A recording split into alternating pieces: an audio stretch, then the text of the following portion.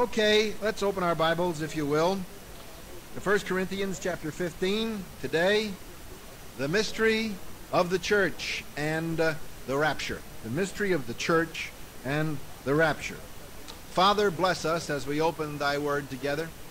Speak to us in this moment that we may draw close to thee. Fill us with thy Spirit and send us forth, Lord, to be more than conquerors because of Jesus. In his name, amen. 1 Corinthians chapter 15 is a marvelous passage because it tells us of the glory of the resurrection. It is an entire systematic argument for the resurrection of the dead, for Christ's resurrection, and for the truth that one day we shall be raised incorruptible even as he was. Verse 20, but now is Christ risen from the dead, and become the first fruits of them that slept. For since by man came death, by man also resurrection of the dead. As in Adam all die, even so in Christ shall all be made alive. Adam brought physical death to all mankind. Jesus Christ, in the resurrection of the just and the unjust, will make all mankind alive once more. Notice verse 23. Every man in his own order. There is an order to this. Christ the first fruits. Afterward, they that are Christ's at his coming. It is, I believe, one of the great and enduring truths of Scripture that not only are we to rise from the dead, but God calls this resurrection a mystery. He discusses the glory of the terrestrial, the glory of the celestial, talks about the glory of the sun and the moon and the stars, and then he likens this to the resurrection, verse 42. So also in the resurrection of the dead, the body is sown in corruption, it is raised in incorruption. It is sown in dishonor, it is raised in glory. It is sown in weakness, it is raised in power. Scripture also says, verse 49, as we are born the image of the earthly, we shall also bear the image of the heavenly. Flesh and blood, verse 50, cannot inherit the kingdom of God. Why? Because flesh and blood is a description of a mortal body which from the moment of its entrance into the world is in the process of dying. So flesh and blood is a symbol of corruption. It cannot inherit the kingdom of God because of its corruptibility. But in the resurrection there is a change. The corruption puts on incorruption. The mortal puts on immortality. Death is swallowed up by life. And so the Christian is never complete as God intended him to be until Jesus Christ returns to earth and fuses our spirits or souls with an immortal body which is to be resurrected from the grave. The resurrection will be in the twinkling of an eye. I've seen pictures that allegedly depict the resurrection of mankind. And you see people coming out of the graves and sailing upwards to heaven. Look, get all that nonsense out of your head. Because the Scripture says when the Lord Jesus returns, he will come, number one, as a thief in the night. Now, a thief does not blow the trumpet in advance and say, I'm coming this evening, be sure and be home, toot, toot, toot, toot. We could kill a whole burglar rate in the state of California. All we'd have to do is have the burglars announce themselves. Then we could be ready. Although with our police efficiency in California, I'm not altogether sure that we'd be ready even then. But at any rate, the fact still remains that the coming of Christ is going to be, number one, a very quick thing. We are told it will take place in the twinkling of an eye. Now that's a beautiful expression because your eye is twinkling right now. It is moving up and down. And that's what the biblical reference is to. The blinking of the eye. You will blink your way to the judgment seat of Christ. How's that for a fast trip? That's exactly what's going to happen. The Lord Jesus, 1 Thessalonians chapter 4, shall descend from heaven with a shout, the voice of the archangel, the trump of God. All going to be in the twinkling of an eye. And the dead in Christ will rise first. We who are alive and remain till the coming of the Lord shall be snatched. That's the Greek word, to snatch something. Perhaps I can illustrate it this way.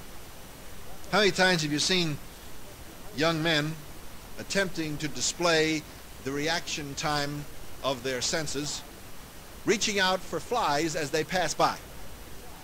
Ever seen anybody do that? I do it myself all the time. I keep lying to myself that I'm not getting any older.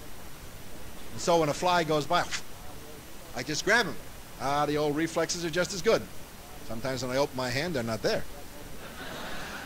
At that moment that I recognize the fact that the living know they must die, no matter how good a shape we try and keep ourselves in. Well, that's the meaning of the word. When the Lord Jesus descends from heaven, that's where the church will go. Faster than any human reflex can mark it. And you will instantly be in his presence. Now, the second coming of Christ is the blessed hope of the church. And it's described as a mystery. 1 Corinthians chapter 15, 51. Behold, I show you a mystery. We shall not all die, but we shall all be changed. In a moment, in the blinking of an eye, at the last trump, for the trumpet will sound, the dead shall be raised, incorruptible. We shall be changed.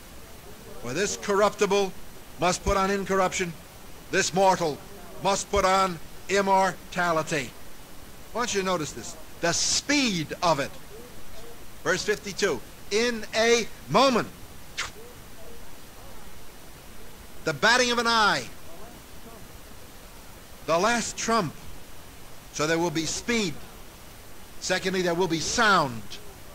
The world will know something happened. Now, of course, there's a lot of people saying, well, bumper sticker on the back of a car reflects the thought. Well, you know, Jesus is coming, and the driver will disappear at the rapture. And you see people talking about everything's going to stop, Christians are all going to go, and cars are going to fly off the roads, and planes are going to crash, and all kinds of things. God never said anything about that. You are just extrapolating from the event what you think is going to happen. But that's not what the Scripture says. The Scripture says God will be in control of everything in heaven and on earth when that happens. So don't worry about your car smashing into somebody on the freeway or bumping your head on the way up.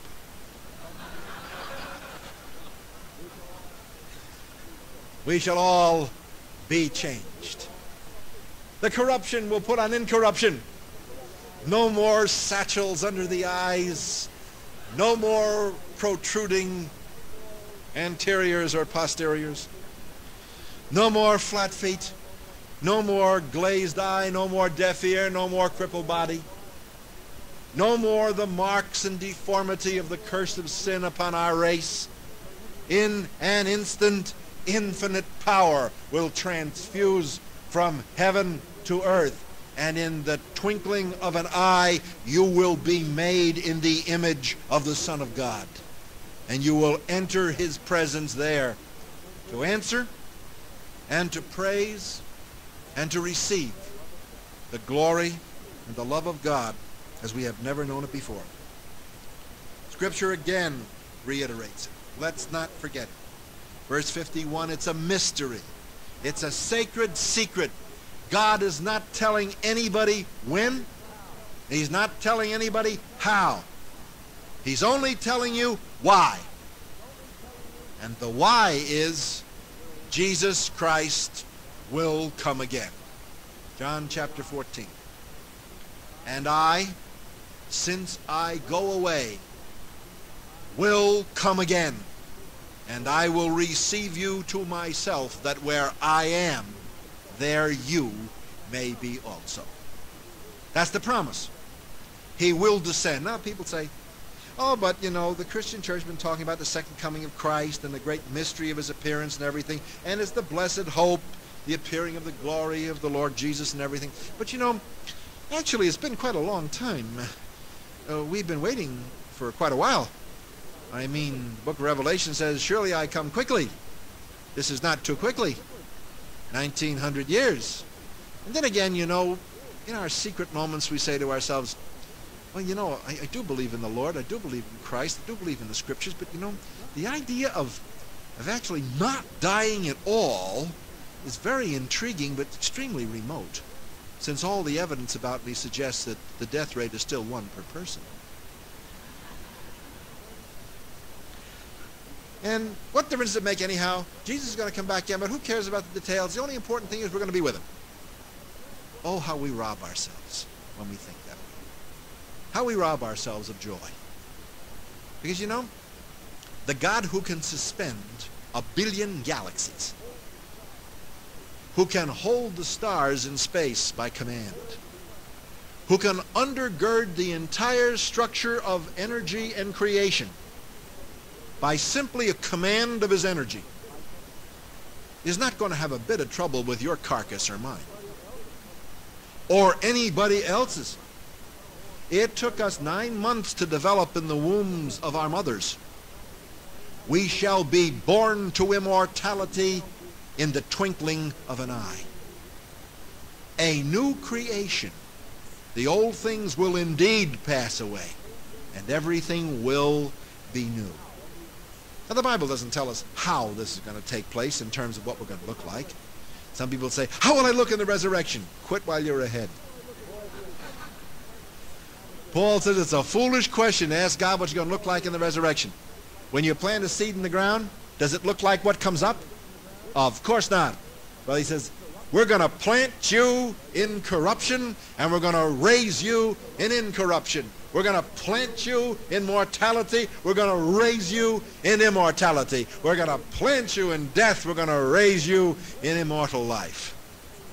The heritage of the church, the great mystery of her union with Christ, is here stretched out for us in the panorama of Scripture. I show you. Oh, I love those words, verse 51. I show you. Isn't that nice? God showing us. I'm showing you a sacred secret.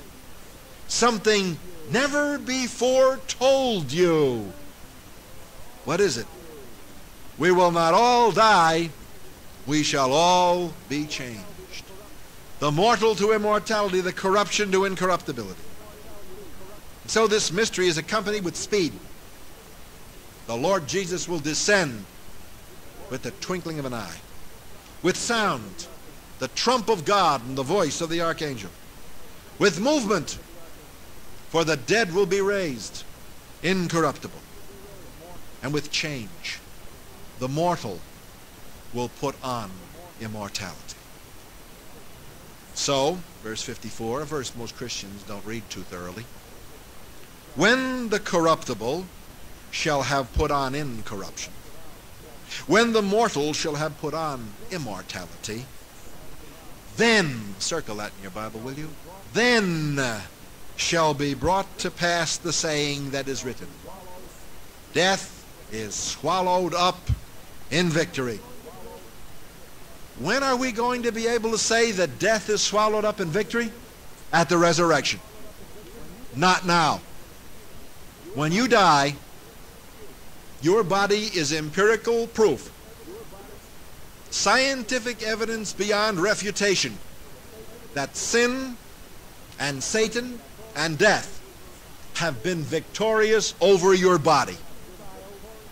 You are Adam's child by generation, and you are Christ's child by regeneration. In Adam, we all die spiritually, and with the exception of those who are alive when Christ returns, physically. But when the resurrection takes place, it's part of the mystery. When the resurrection takes place, the corruptible will have put on incorruptibility. So the body will be fashioned in the image of the Savior. 1 John chapter 3, we're told, it doth not yet appear what we shall be like, but we know when he appears, we shall be like him. We shall see him as he really is. That means we're going to have a body like unto his own glorious body, through that power whereby he is able to subdue all things unto himself. He shall change these bodies of our humiliation. They humiliate us because of age. They humiliate us because of appearance. They humiliate us because of the lack of function. He will take away the humiliation of these bodies and make us like unto his own glorious body, without spot, without wrinkle, without blemish, like a virgin bride, to stand in his presence undefiled, just as righteous as God himself. That is the destiny of the mystery of the church.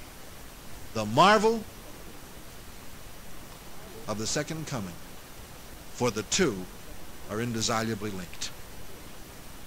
Notice in verse 54, only after the resurrection shall the saying be brought to pass, death is swallowed up in victory.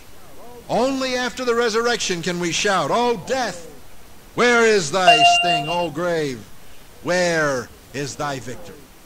The grave has its victory now because our bodies are placed in it.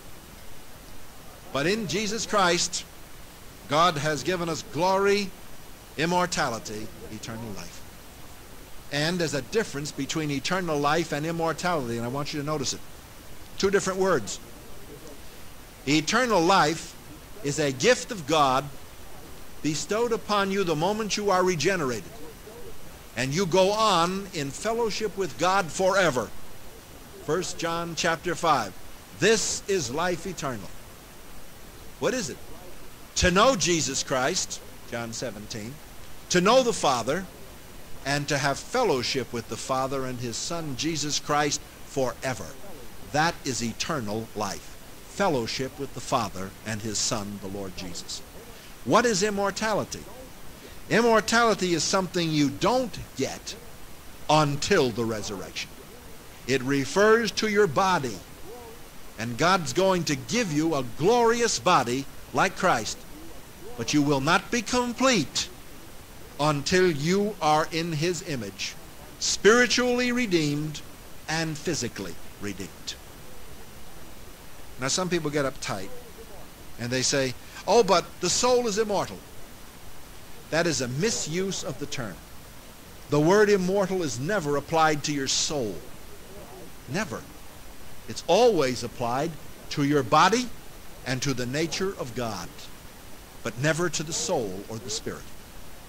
Your soul or your spirit is eternal by creation in Jesus Christ.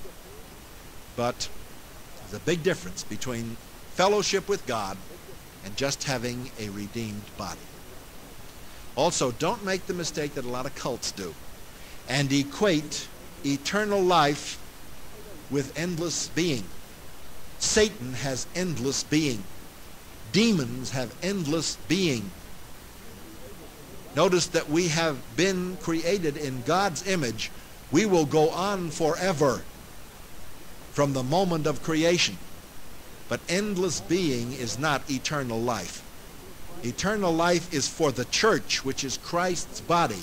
Endless being is for the unregenerate man, Satan, and his demons. Complete difference. Satan will live forever, but Satan will not have fellowship with God. He will be under punishment through all eternity. In fact, the Bible uses a very graphic picture. It says, the smoke of a torment ascends up to the throne of God into the endless ages of eternity. And oh, how people don't want to preach that today. Oh, how they want to talk about how Jesus died for our sins and how much God loves us, but they don't want to talk about how much it cost God to do that. They don't want to talk about eternal punishment because that offends people. The words of Admiral Dewey, damn the torpedoes, full speed ahead. It's about time we started offending the world, because the world's not going to listen to us anyhow apart from Jesus Christ's Spirit. But don't worry what the world has to say, simply because it's never made any difference to God what they had to say. The only thing that makes a difference is what God has to say. Who are you going to answer to? God or the Kiwanis Club?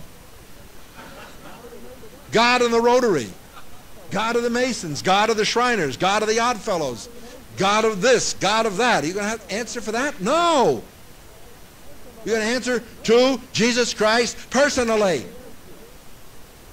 The question is going to be asked you, what did you do with the gospel? Well, I preached it. And did you tell people everything? Well, I told them what was necessary. What was necessary? Well, I told them how you loved them, how you died for them, how you rose again, all that. Did you tell them they were lost? Well, I thought that might offend them, Lord. It's very difficult for me to tell people they're lost. Why, they might have said to me, what makes you think you're saved? Then, of course, I would have been terribly embarrassed. Oh, poor soul.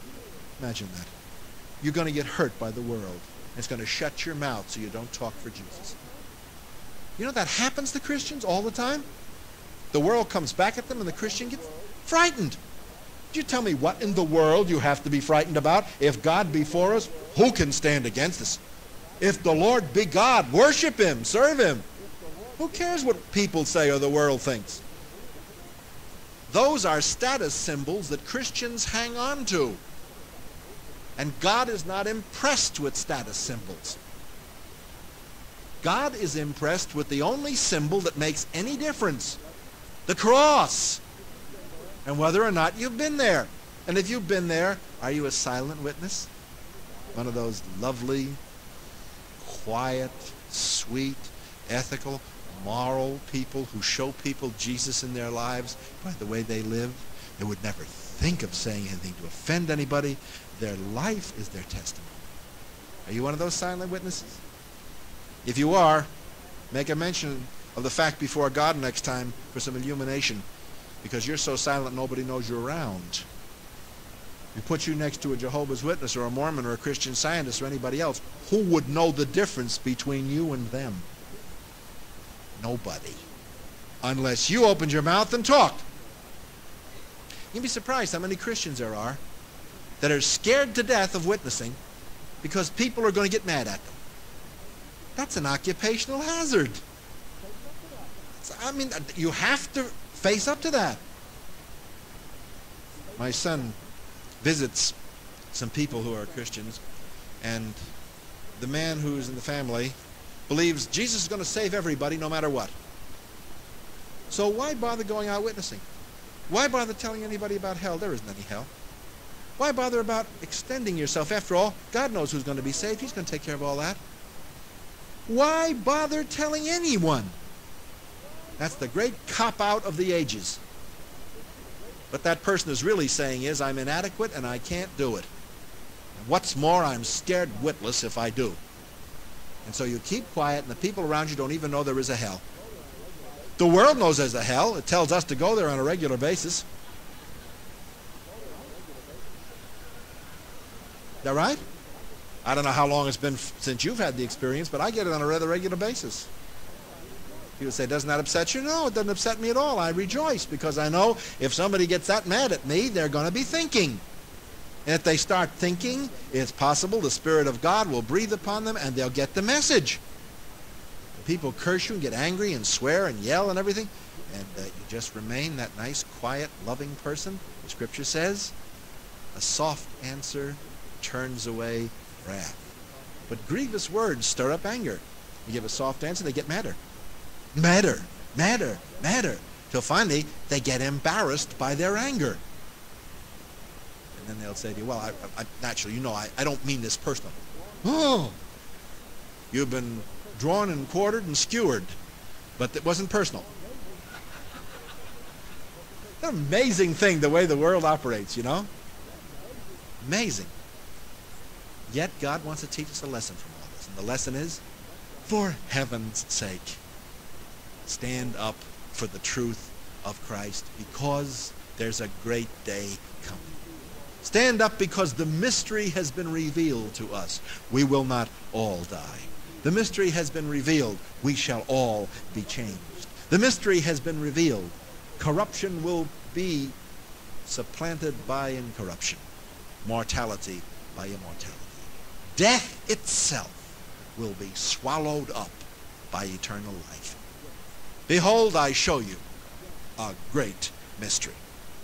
Again, the sting of death is sin. Verse 56. The strength of sin, the law. But, oh, how I love that word in this passage. But, you look at it for a moment. The sting of death is sin. Anybody here not been stung? Don't be a hypocrite. The strength of sin, the law. Thou shalt not. But thanks be to God, which has given us the victory through our Lord Jesus Christ. The victory is ours, already held in reservation for us. No matter how rough the combat, no matter how great the personal discomfort, no matter how often the loss or how deep the wound, thanks be unto God, who has given us already the victory through our Lord Jesus Christ. And because of that, these are your marching orders. Listen to them. Therefore, my beloved brothers, be steadfast, unmovable, always abounding in the work of the Lord, for you know your labor is not in vain in the Lord. Number one, be steadfast. Number two, unmovable. Number three, abound, because whatever you do, it is not in vain if it is done in the Lord. Thanks be unto God, who has given to us the victory through our Lord Jesus Christ. O death, where is thy sting? O grave, where is thy victory? It has been swallowed up for us in life. And though we must suffer temporarily, the victory is already ours, because the victory is the Lord's. Shall we pray? While we're quietly bowed in prayer, thinking upon what God has already done for us in the Lord Jesus, let's be praying for the people here who may not have known that victory, whose lives have never been freed. Jesus, Master, through your Holy Spirit, move upon people who are here right now, people who need to know you as Savior. Open their hearts and the eyes and ears of their souls that they may hear your voice and be born again into your kingdom. Jesus, Master, breathe upon thy children who need encouragement and strength and building up. Save them by thy mighty power, that they may walk with thee and be fruitful. And Lord, upon those who are backslidden and need repentance and restoration, teach them that you are still the Father of the prodigal son, and that you meet those who come towards you more than halfway. In Jesus Christ's name, hear this prayer and be merciful. Now may the grace of our Lord Jesus Christ, the love of God our Father, and the communion of the Holy Spirit abide with all of you who love Jesus Christ and his appearance in sincerity. In Jesus' name,